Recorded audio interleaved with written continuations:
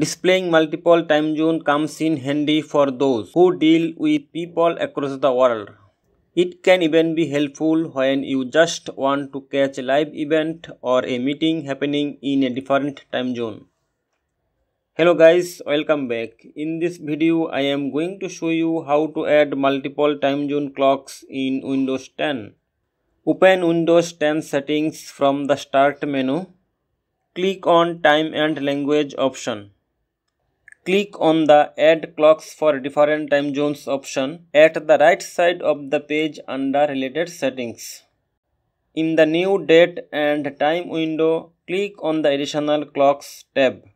Now check Show this clock to enable clock 1. Then choose the time zone you want.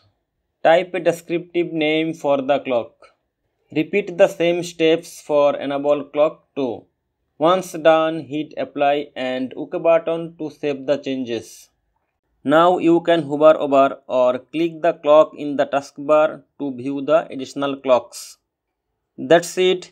Thank you for watching.